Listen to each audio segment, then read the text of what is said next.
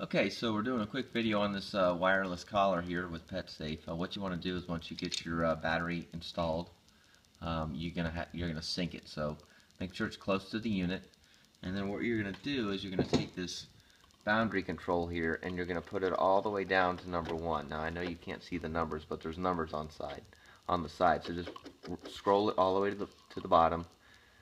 So you've got a low and a high. If you want to have a long range, you put it to high. You want to have a short range, you want to make sure it's on low. Make sure it's got power. And then with the collar close, you just slowly set the range. So if you put it all the way to number 9, that's obviously the furthest diameter that the animal can roam.